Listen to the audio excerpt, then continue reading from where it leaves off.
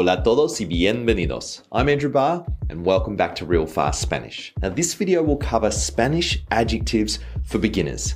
Specifically, we're going to look at 8 essential Spanish adjectives that you need to know in order to have a basic conversation. Now, while this video is targeted for beginners, I'm going to cover a few ideas that intermediate and advanced students don't always know. So if you are a bit more advanced, stick around because you might learn a thing or two as well. Now, adjectives are describing words. They help us identify nouns. For example, the big house, an important part. Here the words big and important separate, for example, a large house from a small house and an important part of a car from a non-important part. Now, if we translate these into Spanish, we get la casa grande, una parte importante. Now, one of the first ideas that students often learn is that adjectives go before the noun in English and after the noun in Spanish. Now, this is a common pattern, but it isn't always the case in either language. Now, one of my favorite examples in English is the responsible person versus the person responsible. Now, one is a really good thing and the other is, we need to find the person responsible for the accident. It's not so good. Now, a similar thing can happen in Spanish with certain adjectives that will change meaning with position. Keep this in mind as we come back to this concept later in the video. Now, the first 2 adjectives we're going to look at are contento,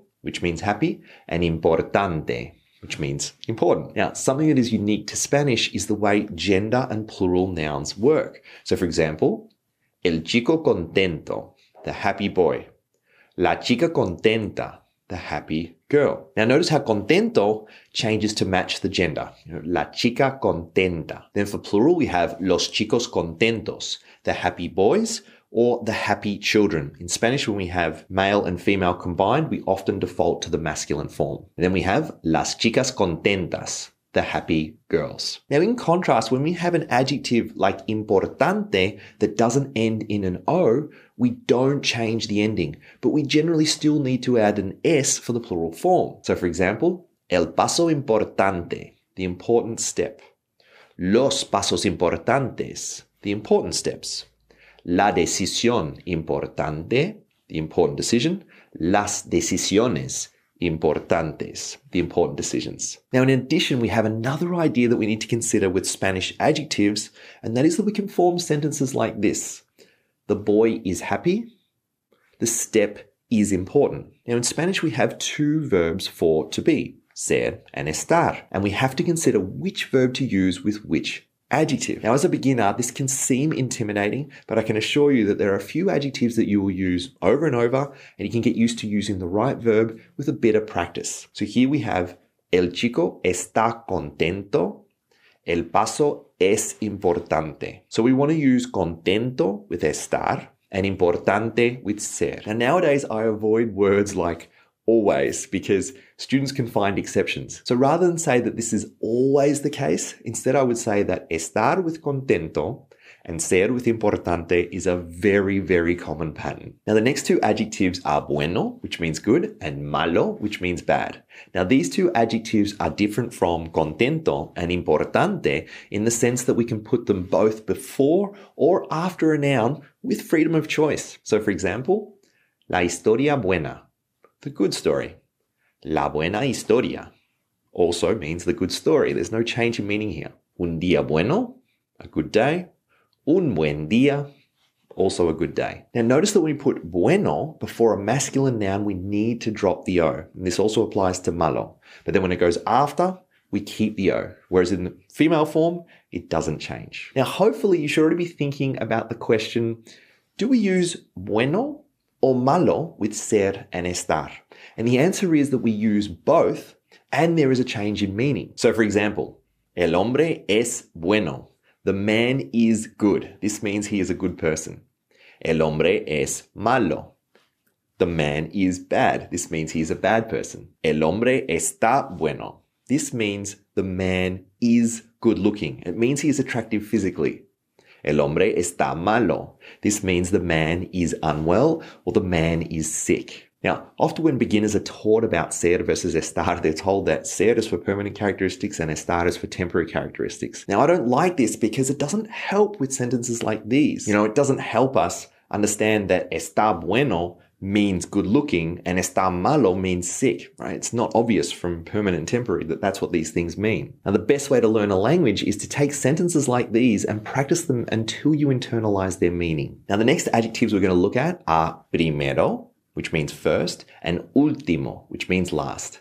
Now, again, I'm not going to say always, but these two adjectives, the vast majority of the time, will go before the noun. So we have el primer piso, the first floor, la primera cosa, the first thing, el último lugar, the last place, la última vez, the last time. Now notice with último, this is the first example of a masculine adjective that can go before the noun but doesn't drop the O. Now there aren't many of these in Spanish. Most adjectives that can go before the noun will drop the O, but último is an exception because it is very unusual to finish a word in Spanish with the letter M. With primer, it ends in an R. There are many words in Spanish that end in R. Most verbs that aren't conjugatable end in an R. But to say el últim lugar, it sounds very unusual. So in this case, we need to keep the O. Now again, the next question you should be thinking about is, should we be using ser or estar with these two adjectives? Now in general, I would say that ser is the best verb to use,